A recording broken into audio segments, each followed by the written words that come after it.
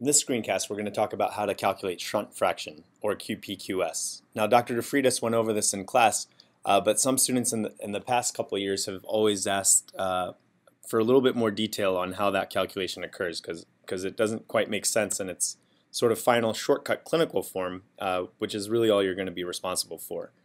And so we'll just start with that. And what we see here is QPQS, or the flow through the pulmonary circuit, as expressed as a ratio to the flow through the systemic circuit, is really equal to the systemic aortic saturation minus the systemic vena cava saturation over the saturation in the pulmonary vein minus the saturation in the pulmonary artery. And Dr. DeFreitas mentioned that basically the highest saturations always go in front, and the terms that are related to QP go in the denominator, even though the QP is in the numerator. And what we're going to do in this video is really see how this simplified and pretty short equation develops from the full equations. And so in order to understand how to calculate shunt fraction, first you have to learn how to calculate cardiac output using the Fick principle. And I think you might have had some of this material last year. Then we're going to see how combining QP and QS together gives you the simplified equation. And what we're going to do is kind of unravel the cardiac circulation. So here we have sort of a little train track, and this is sort of an homage to a picture drawn in Grossman's cardiac catheterization.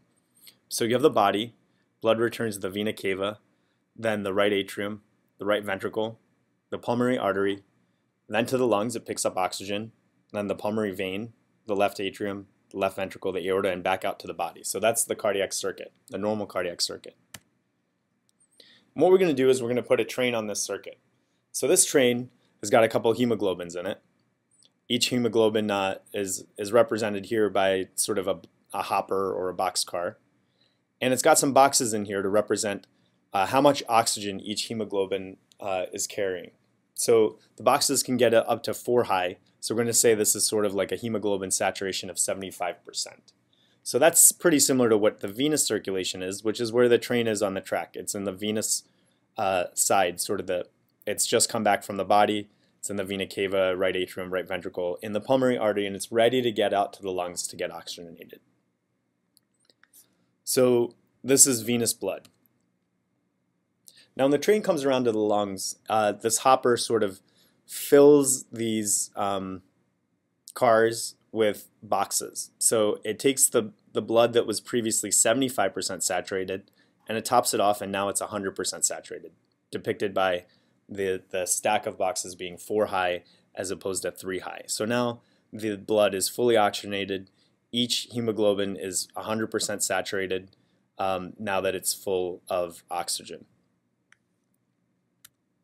So now the train is in the arterial circulation, and it's 100% saturated, denoted by the boxes being 4 high. And now the train is about to get to the body, where the body is demanding oxygen, and shown here is sort of a balance. And on the left side of this balance is the total body oxygen demand. And what the train has to do is drop off enough little boxes to make up enough supply to meet the body's total demand. So the train is in the middle of dropping off these boxes, and you can see them coming through the hopper here. But one circuit is complete now. This train is still in the venous blood, but it's only met sort of half the demand of the body. Only the body is only sort of half satisfied. It's only gotten half of its oxygen. So what the train has to do is make another circuit, and now it's made 2 circuits, and it's dropped off sufficient boxes. So now let's look at that a little bit more mathematically. On the left here, we have the boxes that were demanded. It's on the left side of the balance. And on the right here, we have the boxes that were delivered, which is on the right side of the balance, and you can see that these equal.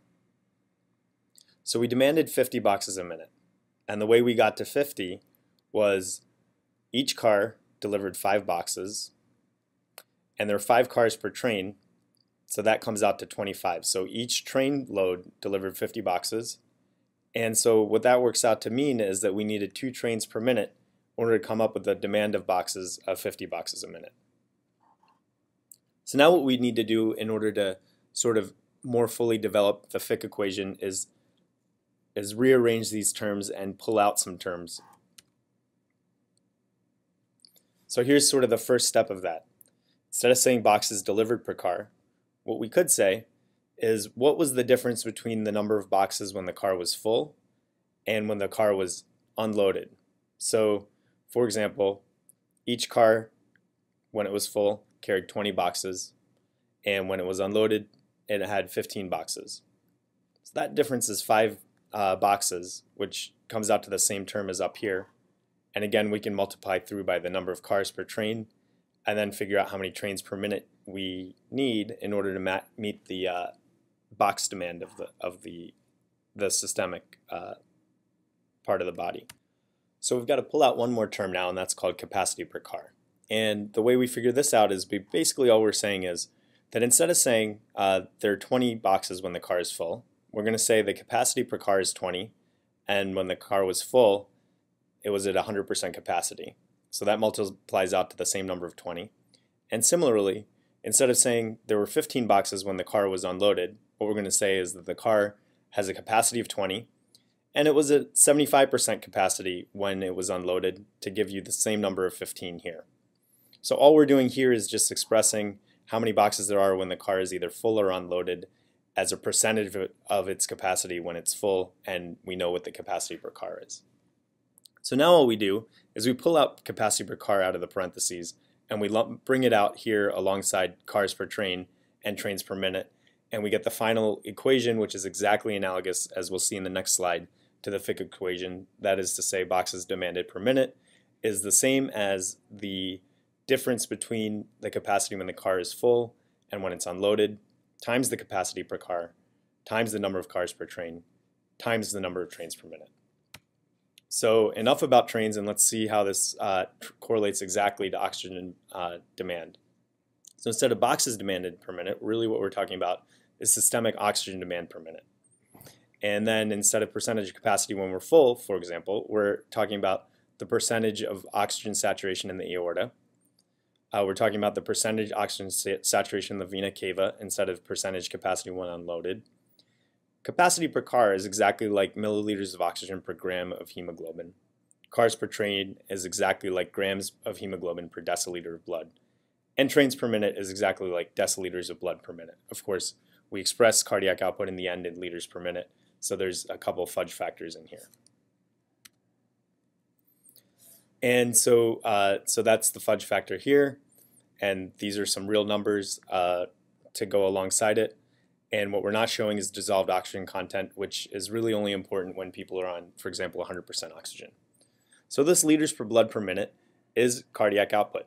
And so all we need to do in order to define cardiac output with the Fick principle for any given patient is know what their hemoglobin concentration is, and know what the oxygen saturation in the aorta and the vena cava are, and actually physically measure the oxygen demanded per minute by using something called a metabolic cart, where we actually measure how much oxygen is used up by the patient's breathing. So that's the Fick equation. And if there's no shunt, we're going to look at our railroad track a little bit more. It shouldn't matter where you measure the oxygen saturation difference. So you could either measure the difference in saturation between the pulmonary artery and the pulmonary vein, so you can measure how much oxygen gets picked up in the lungs, or you could equivalently measure how much oxygen sort of gets dropped off in the body by measuring the oxygen saturation in the aorta and the vena cava. If there's no shunt, it doesn't matter. Those two methods of measurement should be exactly equivalent. So now, what if there is a shunt? Well, then it does matter. And what we're going to do here is sort of introduce these two little guys, Inspector QP, looking at the pulmonic sort of changes in oxygen saturation, and Inspector QS, looking at the oxygen saturation changes in the body. And so you can see here, all I've done is take that same equation and figure out what, instead of flow, we're just going to talk about systemic flow or pulmonary flow. And we're going to put in the respective oxygen saturation difference that we're talking about. So for systemic flow, we're talking about the difference between saturation in the aorta and the vena cava. For pulmonic flow, we're looking at the saturation difference between the pulmonary vein and the pulmonary artery. But these two inspector guys are a little bit lazy, and so what they don't really actually care about what QS is or what QP is actually. All they really care about is the ratio. Who's got more oxygen flying around than who? They just really are interested in sort of comparing to each other. So if you do that, and you know that the oxygen demanded per minute is equivalent to the oxygen delivered per minute, that holds true whether or not you have a shunt. The amount of oxygen the body needs is by definition the amount of oxygen the body gets. If those two numbers are not matching up, that's incompatible with life. So these two sides are equal to each other. So they set them equal to each other, then they do a little math, and they cross out the terms that are in common. So now we have a much more simplified equation, and all I've done here is take this and redraw it on one line. And if you divide through by putting the QS, dividing it back into the left side of the equation, and then taking this pulmonary venous and pulmonary artery saturation term and putting on the right side of the equation, we get the final form that was discussed in class of the QPQS equation. So let's look kind of graphically at what that means in terms of a left to right shunt, and then we'll look at a right to left shunt. So here's a left to right shunt, and so here we've just drawn a shunt at the level of the left ventricle going to the right atrium. Now of course anatomically that's pretty hard to do, but that's just sort of how the track lays out. So we can see here we've got a track, and we can see also some of the blood goes not shunted through to the body, and we can see also in the lungs, since there's some circulation going through this track and some circulation going through this track, the thickness of the track going through the lungs is thicker than either the shunt or the systemic track. Let's put some train cars on the track, and what we see is that, for example, this hopper, which is partially filled, transits through the lungs, gets completely filled, now has the option of either going to the body and going from an oxygen saturation of say 100% to 75%, or getting shunted and going right back to the right ventricle. And so when these two hoppers mix, you get one hopper that's 75% full, you get one hopper that is 100% full, and that mixes out to be a hopper that's, let's say, 83% full. So you can see that the oxygen concentration in the pulmonary artery is going to be about 83% because of that mixing. The pulmonary vein oxygen concentration is about 100%, so that difference is going to be 17%. But the systemic difference, and this is the really important part, is still about the same. It is 25%. So you can see that in the equation, we know that the pulmonary shunt fraction, or rather the QPQS, is greater than 1 because there's more flow through the QP than the QS. So it makes sense that the 17% ends up on the bottom of the equation and the 25% ends up on the top of the equation. Similar thing happens with right to left shunt.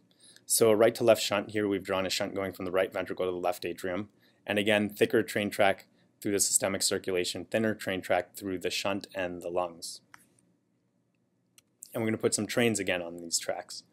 And so what we see here again is a fully saturated hopper of hemoglobin coming out of the lungs.